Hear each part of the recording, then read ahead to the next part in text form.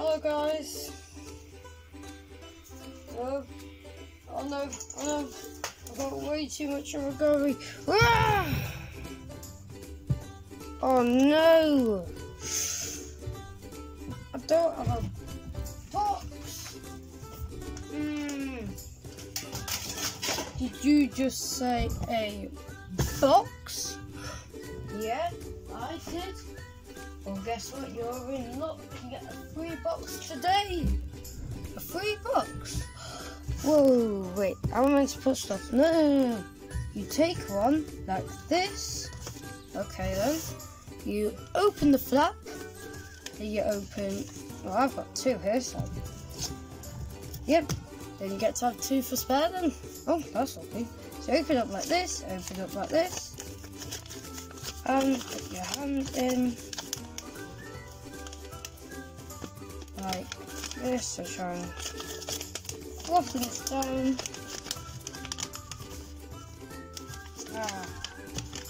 There we go. Press down, and if you want to reinforce the box, just fold like that. There you go. There's your box. Whoa! I can finally put my origami. Well, half of that broke off. Always does that. This is why. Children, if you are making 3D origami, please do glue your things, because I actually took this whole apart and re-glued. You can see what area the glue's on there, even though I can still take part of bits off, but still. Anyway, there you go. And you know what? I'll save this because, obviously though, I'll be showing this, how to make this, in the video and show you how to store them. But what if now you're taking it home? And that's going to say you put all your stuff back in to where it was, and now you've got a box. What do I do? Put it, no, just kidding. Don't put it in the bin. You can reuse it. You could turn over. You could, where this bits are, put these in and push this and this. Fold down. Fold these bits. This is already wanting to go this way, so fold that and boom. And then all you have to do is put it inside like that and boom, there you go, you got some new boxes. So yeah, and I'll be showing you how to do that in today's video. So let's go and get started on how to do this. Now this is a really cool thing, but before obviously this video starts, remember, please do subscribe, hit the bell icon so you never miss another video, comment down below what you should do next, and please do leave a like if you actually like this. So now what you need to do is, you need an A4 sheet of paper, and if you want to make a box full of a bunch of boxes inside, we need a lot more A4 pieces of paper. So what you need to first start to do is you need to first start folding it like this.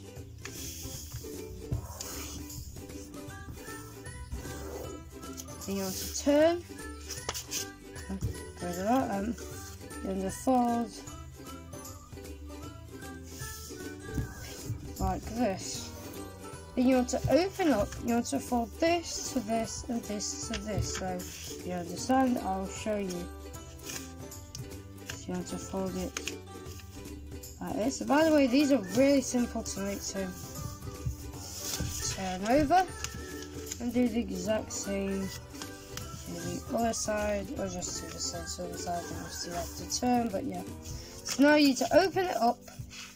You need to open up this bit, and you can see right here now we've got some folds. You want to fold down like this, crease, fold this bit down like this, crease, then fold this bit, and also I hold it at this point, and then crease. Then you need to do that to the other side, so fold, crease, fold down,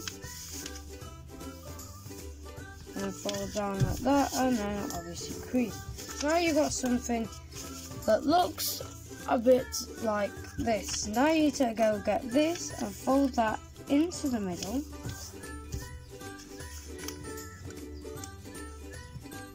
like this. Then you want to fold this bit where that line is now and fold that down. Then you want to turn over and you want to do the same as the other side, so fold that in and then fold that in and then fold this down like this. And if you want to go and fold, now you need to go and fold this up to there. It leads you this point there.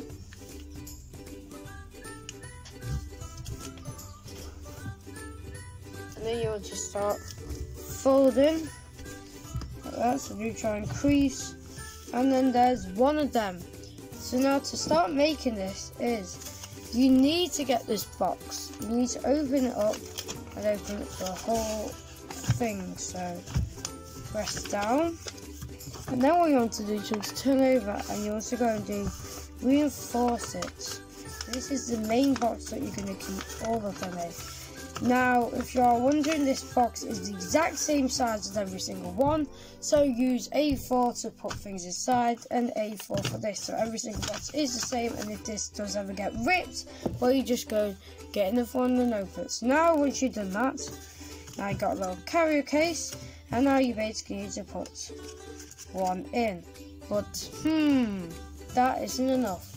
So you make one more. And you're like, that's still not enough. So you make another one. And then later on, now you might maybe get more obsessed and get another one. You're like, there's a lot more room. So let's go and get some more in there. And then next day, boom, I've just got a full-on stack. And boom. And by the way, this isn't still full. There's basically all this left. So yeah, and this is how I sort my boxes. But now let's go on to what you need these boxes for. Now I usually just put things. This is what I did there. The second order, if you ever gone into 3D origami, I fold my pieces and then put it inside these boxes. And then afterwards, I fold them in, and obviously, well, yeah, obviously put it inside bags like this. That's just one of them. And then make really cool models like these that I've already done.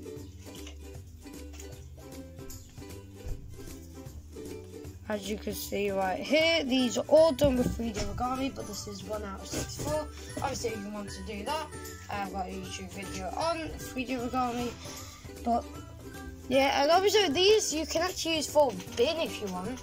Like, because obviously it's paper. If you obviously like open it up and go and just scrunch it up and throw it in the bin. There you go. But obviously you might maybe be wondering, that's a bit waste of paper. Use that like a newspapers and stuff like that. Use that like scrap paper that you'll never use, but still you can use it for a box instead.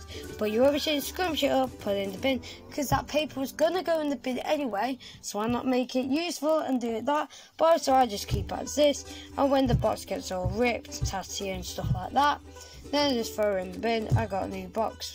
But yes. So yes, and there you go. That is how you make. That's quite heavy actually.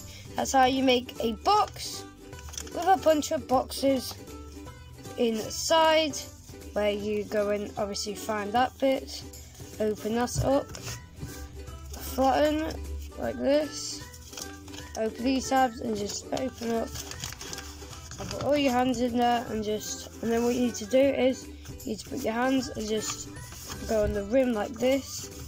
Also do that on both, and then you should have a box.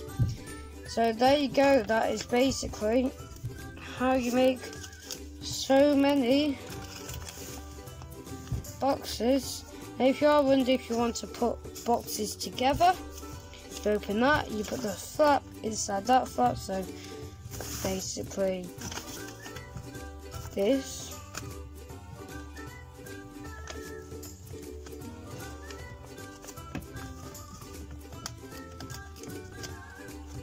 See what I mean? Also, you could then put one there, and connect them. Won't connect as good, but they are obviously a connection. So yep, and that is how you make this tutorial. And also comment down below what else I should make. So in the next one, well, let's go and see what next video we do, and I'll see you in the next one. And you know with me, could make this. Might want to do, okay, that is too insane. But actually, it's actually really easy to make, and it doesn't even take that long. It takes 20 minutes to up to half an hour, depends. I might maybe do that, maybe definitely for like Mother's Day and stuff like that. You can definitely make a flower. So yeah, and I'll see you in the next one. Goodbye.